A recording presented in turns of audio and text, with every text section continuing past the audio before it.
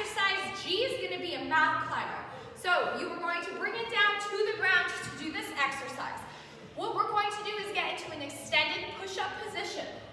Feet are shoulder width apart, hands are shoulder width apart. What I want you to do is drive your knees into your chest. Now, if you're a beginner at this exercise, you might have to start nice and slow, just like this, driving that knee right into your chest. As you get more experience, you can start to pick up the pace and make the movement faster. So I'm here, drive that knee right into the chest, nice and quick.